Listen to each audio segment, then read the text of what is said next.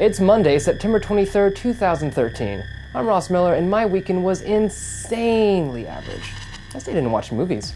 This is 90 Seconds on The Verge. Microsoft today unveiled the second generation of its Surface tablets, with greater performance, longer battery life, and more kickstand flexibility.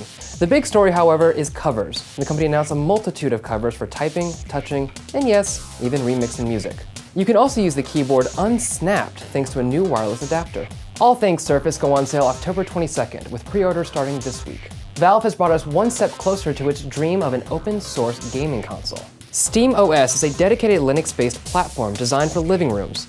It'll be available to download soon and, quote, free forever to use.